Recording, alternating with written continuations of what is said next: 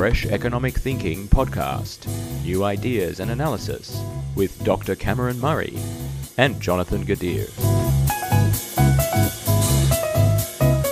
G'day Cameron, how you going? Good, Jonathan. It's nice to be talking together again. Yes, nice to be back. I don't know about you, but I do not want to think about electricity. I do not want to shop around for it. I do not want to compare prices. I do not want to deal with calls about switching providers. And you know what? I'm old enough to remember when none of that happened, and I don't think the world was a worse place when none of that happened, and I don't think I paid more of my income on electricity when none of that happened. What do you reckon? Well, welcome to the joys of consumer choice. Maybe we've decided it's good for its own sake, but it sounds like you've had enough of it in this situation. Well, I mean, it's not like, oh, the light is going to be so much nicer in my living room, or the washing machine's going to work so much better if I pick the right energy company. Yeah, did you get the Mercedes quality electricity or the cheap Chinese electricity? Which was it? I don't know, but I got to tell you, I had a bit of an odyssey about my energy bill. Do you want to hear about it? Yeah, I really do. Before you start, you Yeah. realize back in 2008, the first ever article I wrote on the internet was about why phone and internet plans are meant to be difficult to understand. And I had the exact same drama trying to work out how to get a phone and mobile plan Uh-huh. 16 years ago. And I'd had enough of it then too. And I can't believe that's what started me blogging. And That's you've had the incredible. same experience with electricity. That's so interesting. Yeah, And it's there somewhere on the internet or it's gone. it is there. It still exists. So we'll put a link in, hey? Okay. Well, I'll So tell you what about was my your odyssey. experience? Yeah, what's going on? Okay. So I got a very high energy bill. This is a couple of weeks before Christmas. So I noticed something Hmm. strange. It said on the bill, you could be on a better offer. And the better offer was the name of the plan I was already on, What? right? So so I went back and I checked. And back in July, when the prices all went up, for everyone. My bill at the time and the subsequent one after that said nothing about any better offer. And I thought, well, I did my homework at the time. I'm on the best plan there is for me. And I didn't think any more about it. Now I see after a gap of 6 months, they're telling me, oh, by the way, there's this other lower rate you could have been on with the same name. Why not move to it? So this started me on a journey of discovery about the what I'm using Yanis Varoufakis's term, the energy retail pseudo market, that I found it's Mm. so absurd that it's exhausting. And I mean, suspected there was a lot wrong with the pseudo market, but I found out the reality is much worse and also much funnier. Um, so Wow. I So did what some did you end up doing? so I did some research and I found that there was this thing, a regulation called, like with the force of law, like a regulation in Commonwealth law. It's called the Better Bills Guideline. Part four Mm. says you got to tell people on the bill or in any communication about prices if there's a better offer. And I thought, huh, so I've caught my energy company in breach of the Better Bills Guideline, right? They didn't tell Okay. me that for two bills already, they didn't tell me that until that one before Christmas. So I complained and I got legalistic in my complaint. Probably wasn't your typical complaint. And the customer service reps did what they do. They fobbed me off with an upbeat waffle, ignored completely what I said in the email until I said the magic words, which is I'm going to take this up with the ombudsman. By the way, everyone, those are the magic words. Once you say, I'm going to take this up with the ombudsman, and you get taken seriously. So I got an Right. email from one of the top compliance people in the company who suggested a phone call to clear everything up. And so I said, okay. But first I wanted to be prepared. So I did a heap of more research and um, I've realized that there was this thing called, I did a lot of clicking around. I see this thing, government body called the Australian Energy Market Commission, the AEMC. They protect Hmm. consumers apparently in energy market.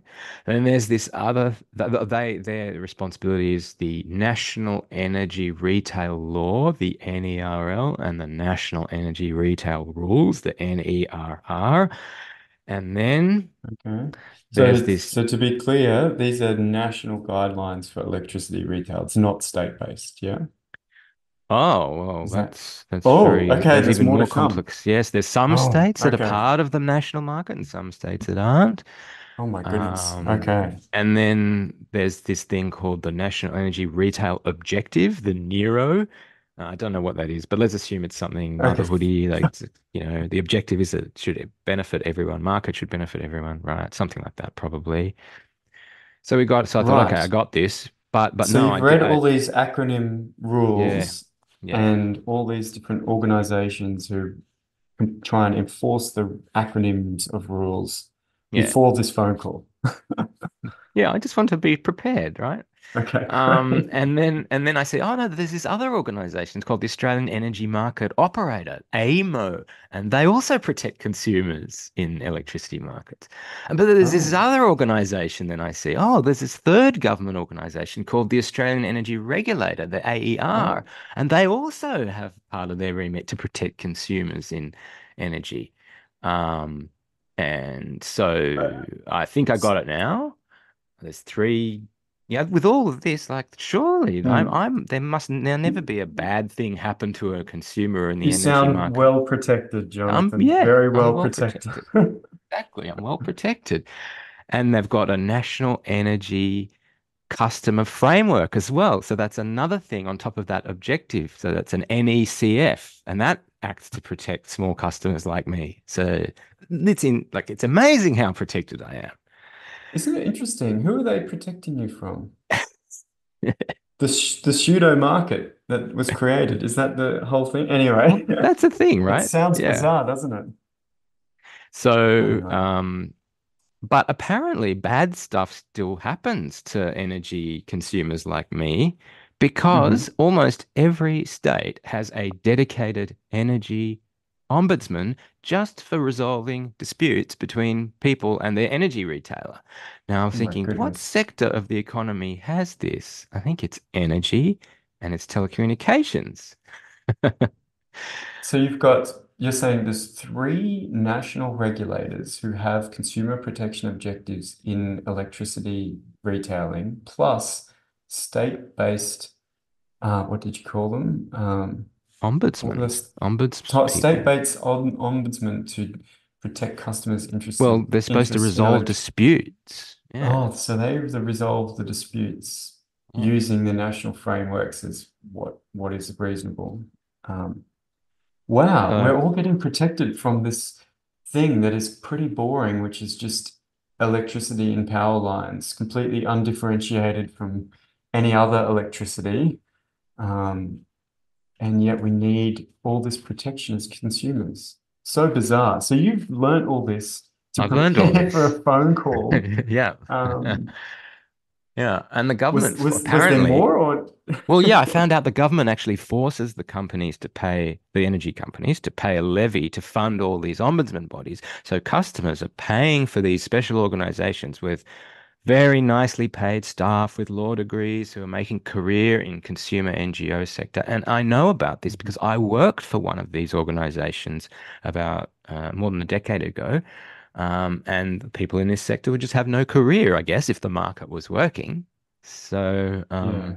Look, I guess every market needs rules, right? The trade practices and competition and consumer acts are really important ingredients for making a market function. So it's sort of true in every sector. You know, we've got petrol price retailing. We've got a lot of anti-competitive conduct there. Consumers do need these rules in every sector, but I think you're right. For something that was historically so boring and simple, right? Like electricity connected to buildings that don't move around and don't change, it should be easy, right? This should be the easiest part of the economy, shouldn't it? I yeah, don't know. um, well, I guess I've got an opinion, but I'll leave it till later. Yeah. So anyway, well, you've read up.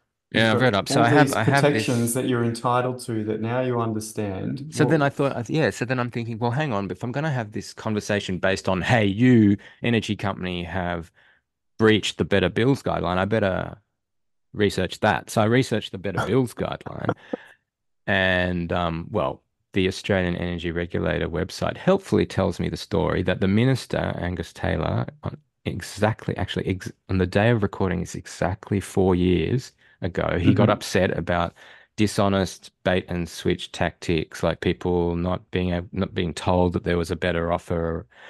So he got annoyed and he said he ordered the regulator to come up with a rule saying that people had to be told there was a better offer out there.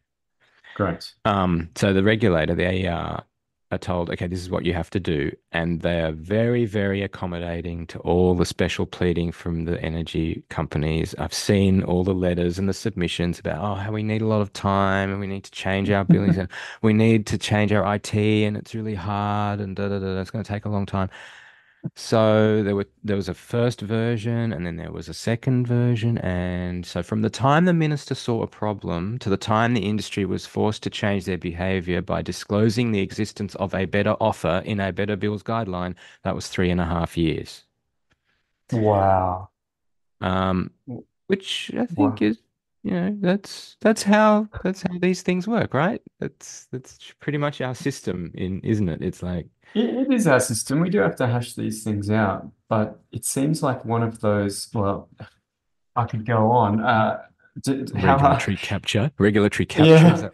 Well, I'll give you an example. So if a electricity retailer should be obliged to tell you that you're basically getting scammed by them because they've offered new customers better bills, better pricing, shouldn't that be true of the internet plans and your mortgage, for example? Like we're in that situation now in mortgages where people can just phone up their bank and if they kick up enough of a stink, they might get 0.5% lower mortgage rate, and that's going to save them thousands per year. Yes. Should Yes. banks not be obliged to do this as well? I actually was part of a review panel on consumer.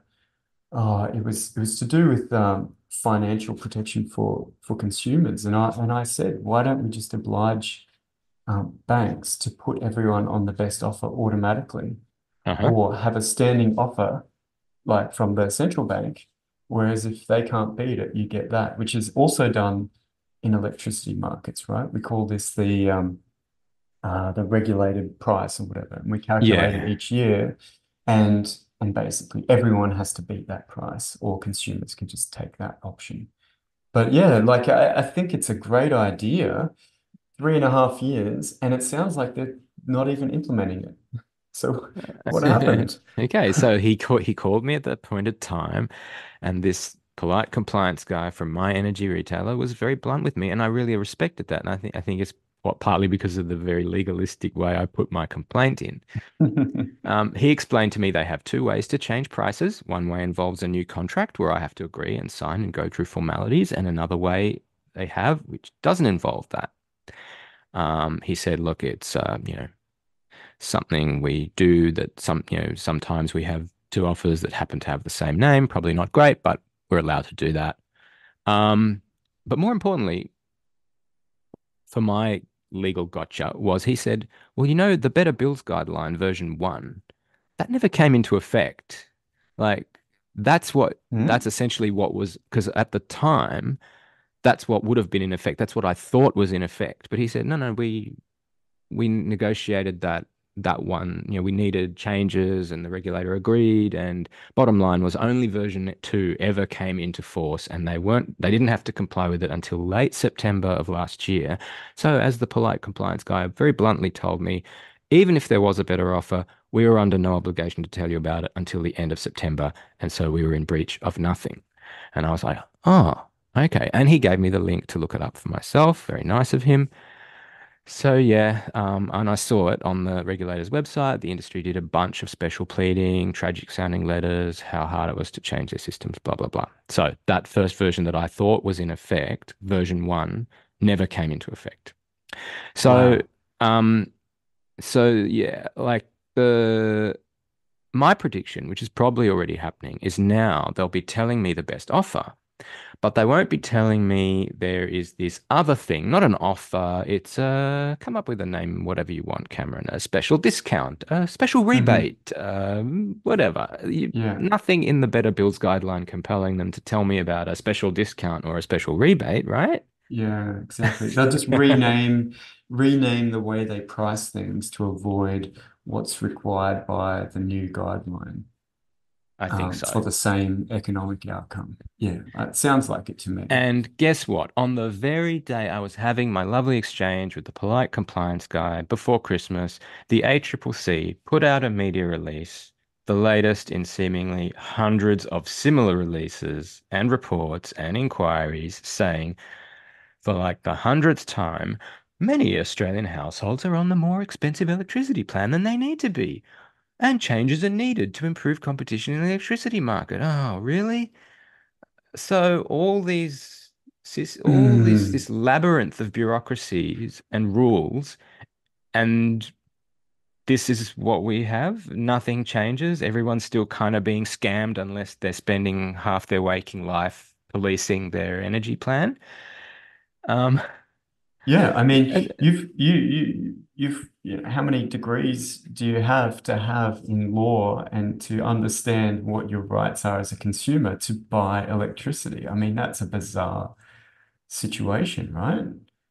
Like you and did all this research and it turns out that no, there was this sneaky loophole where version 1 wasn't implemented and version 2 applies from September 2023. And you're like, well, how does anybody even know any of this? It's bizarre. And here's the funny thing, right? mm, I remember being at a competition policy conference at the Gold Coast, and I'm going to say this was in 2010, and just asking people, if you know what the right price is that consumers should pay, why don't you just force people to charge that price? Or why don't you own the business and just charge that price? Why is there this pseudo market? And I really like that term that you've created. And you've created it to get an outcome. It's not giving you the outcome you want. Well, why don't you just get the outcome directly? And in exactly. electricity, it's an obvious one.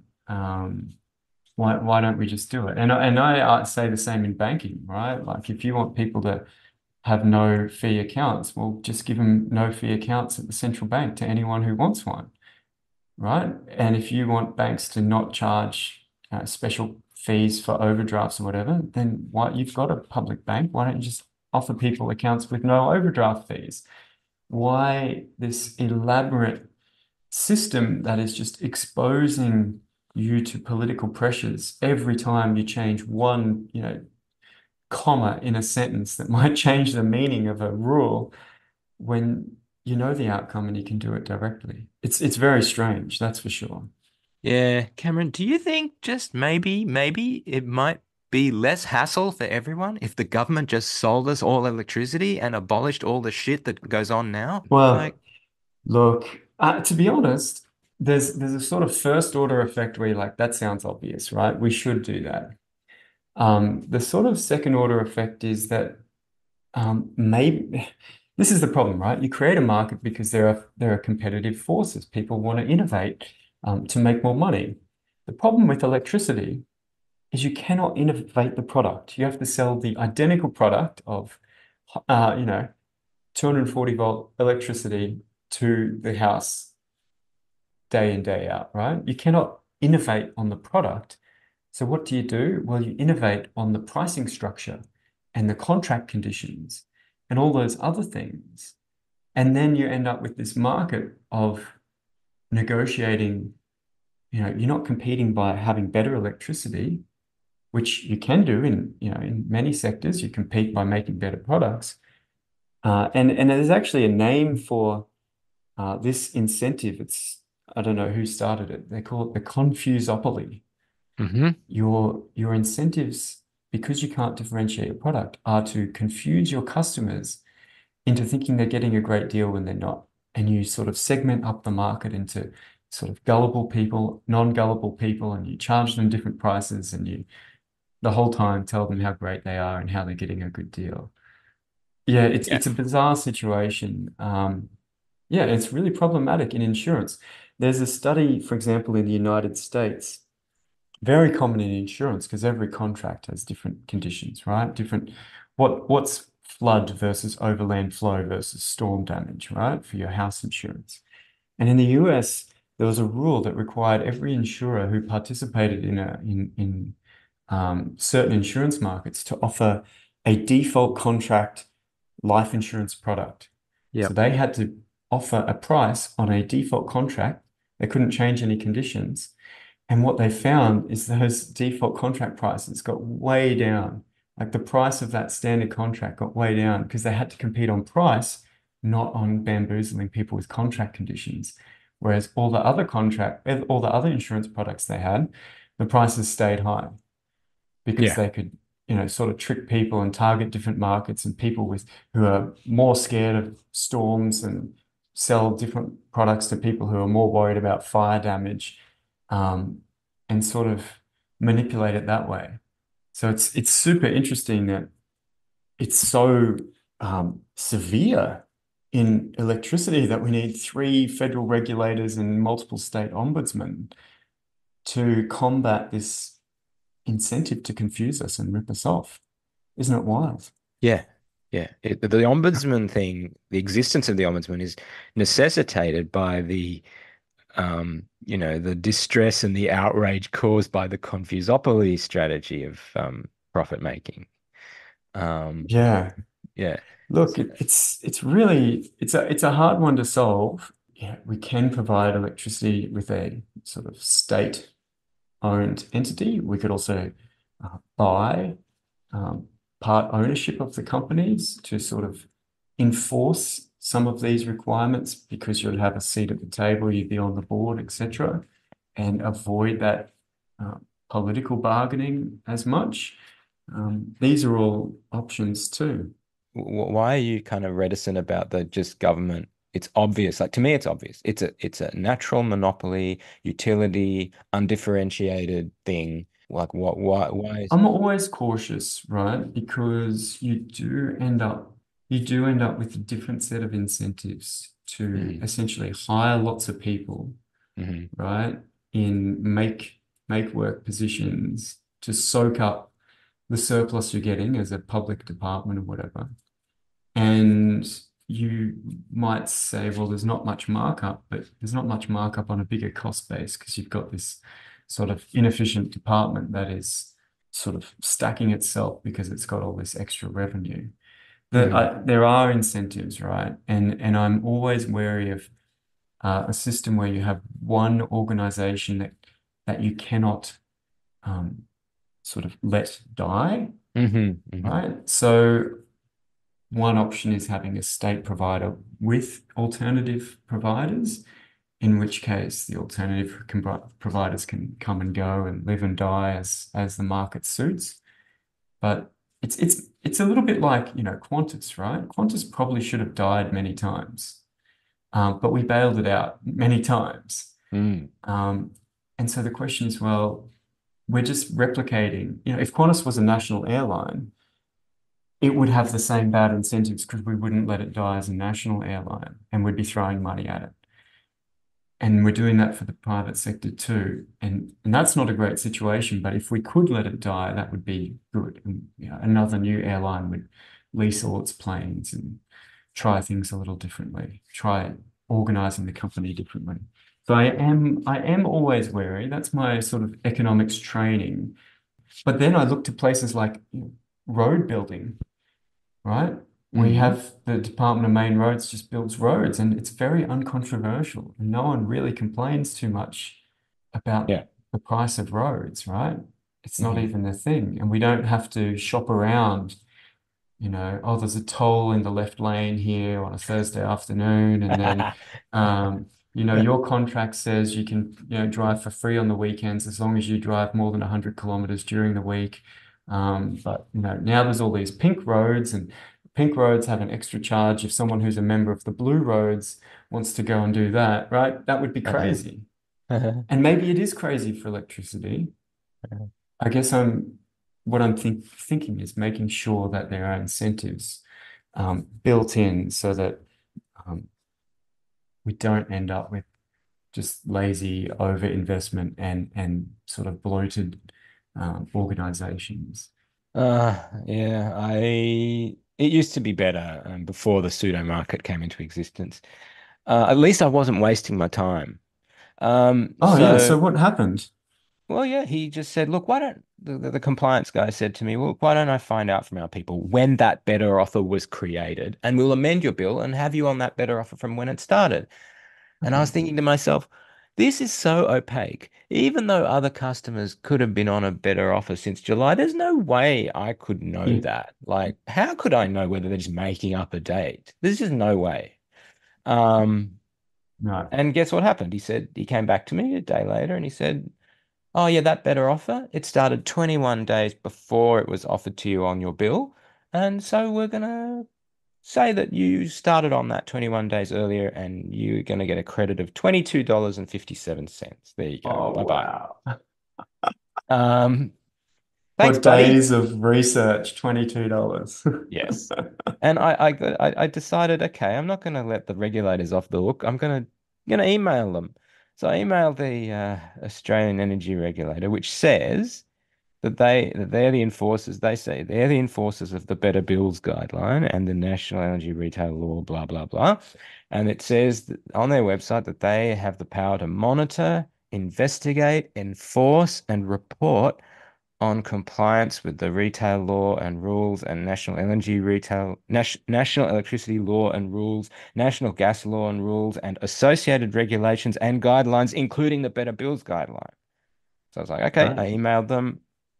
I said to them, look, you've got nothing on your website that is report a problem with your retail, like report a breach of the Hmm. guideline. Why? How do you find out? If you don't have an invitation for people to report a breach of the guidelines, how are you supposed to know? Well, like most Yeah. Australian regulators that are lazy and don't do anything, I got a beautiful auto reply, which was, it said, quote, this is in part, I can't read out the whole thing. Quote, we will respond to you where we have information that may help you, or you have asked a question about your rights or obligations under the energy laws and rules. If this is not the case, we will record the information you have provided, but you may not receive a response. But I did get a response about a month later, and the response was, we receive reports on customer complaints and disputes from energy businesses and ombudsman schemes. We use this Oh, information to monitor compliance with the rules. How's that for regulatory capture? They're hang on. relying So on the businesses to tell them about, when they didn't comply, yeah, like what the hell is this or nonsense? that someone's already taken it up with the ombudsman and gone through a And the ombudsman process. keeps some data on how many complaints and they give it to these guys.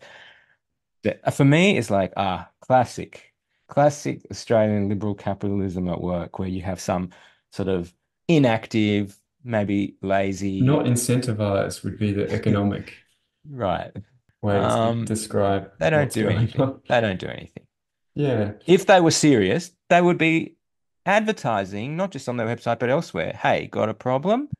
Um, Tell Yeah. us about the Put breach on, of the guidelines. But you know what? Their number one priority, and I noticed this, so which is why I prefaced my email to them with, this is not about a dispute with my retailer, because their number one priority is to tell you, we don't deal with disputes with retailers. Yeah, I know that, people. I know. That's why I'm yeah. explaining to you in this email very clearly that this is not about a dispute with my retailer, because that's essentially their all-purpose response to Mm. everything. Very annoying. And of course, that couldn't resist saying the same thing in the response to me, although they did very generously note in passing that I already knew this. But it was a parody of everything that's wrong with regulators, frankly. It is The bizarre, but response, look, I it's don't know enough about yeah. what they really do. I only know based on what the email response was. Yeah. Parody of everything that's wrong. But yeah, I mean, that's how it ended. And I still think I'm less reticent than you about this is just something. If the government knows what's right for us, what's a fair price, just sell us the bloody electricity and stop all the nonsense around it. Yeah, that was the question I asked at this conference back in 2010. If us regulators know what the right thing is to invest in and what the price is, why do we need to privatize all these utilities? Because then to regulate them, we need to have the equivalent knowledge of how to run them perfectly. You know what I mean? Like, you don't Yeah, solve anything by selling it and then regulating it, because if you can regulate it, you could have just owned it and run it the way that you were trying to regulate it. And that example happened. I was working in the QCA, the Queensland Competition Authority, and they'd privatized the Central Queensland coal line to haul coal to the ports. And so instead of just a national boring train operator with some tracks that all the coal miners paid a fee to, it was now a private company. And one of our jobs was to audit them to make sure they weren't preferencing their own trains on the tracks, because coal oh, companies wow. could do whatever. And so one of my jobs was to audit, and they're like, "Oh, just get, a consultant accountant to audit it." And I'm like, "Okay, righto." So they'd done it before, and I asked them, I'm like, "Well, how do you audit this? Do you surprise visit them and check their records or whatever?" And they basically said, "Oh, we kind of just ask them if they're preferencing their own." I'm like, "So how do we even know this? Is this theater, what we're doing? Is this audit just theater? So it looks like there's oversight when there's no actual way to tell." Uh, and that's one of the reasons I ended up leaving, is I couldn't stand the theatrics of the regulation, rather than the actual doing, That's really right? funny. Yeah, preferencing your own trains. Ah, Yeah, that's so because they can always go, "Oh yeah, sorry, there's no slots there," to the competitor's train and slide their ones on at convenient times when ships are moving or whatever the case may be. yeah. So it's a dilemma, I'm telling you. But the dilemma doesn't disappear if you run just one big organization, because you have internal incentives in that organization. This is just a Mm. classic dilemma. Although I do think this rule should be good, right? If we had this rule for phone, electricity, etc., and we had someone who could audit it and go, "Hey, I sampled um, the bills of 1,000 customers randomly this quarter, and 400 of them could have been on a different plan at a better price. It's your obligation to put them on it." And the fine was, thousands of dollars per customer. I think this would be an effective improvement, but it sounds like it's another one of those theatrical Well, guidelines rather I'm than a, predicting that they'll find a way around this new fair system that is supposed to be now in place. But I know we have to wrap up. mm, But Yanis Varoufakis said that I don't know, if you've been following Yanis Varoufakis, he's a very impressive yep. guy from my point of view, from former Greek finance minister. But he said like the only thing that these people with retail companies say, well, the only examples they come up with in terms of, oh, we need to innovate, we need to exist to innovate, is just like billing, like how you can have like a smart Oh yeah, an meter app or or something. Oh yeah, yeah. like okay, so let people innovate on the apps and use like with transport, you can Oh, use the government's information and innovate with the apps. Well, what's wrong with yeah, that? yeah, But like the fact that you've got to structure this enormous edifice of fake um, market with all these bureaucracies just for that is just yeah. what kind of No, crap I is think you're this? right. This is where I think economists go too far. I'm like, markets equal innovation? No. What the product is matters. Um, whether because it will incentivize you to innovate on contracts or products, and we want product innovation. Yeah. And with that, we got to wrap up. Otherwise, we kicked off the call. So thanks for the chat. Thanks for letting me rant. Great. Good to see you. All right. See you next time. See you. Thanks for listening, everyone.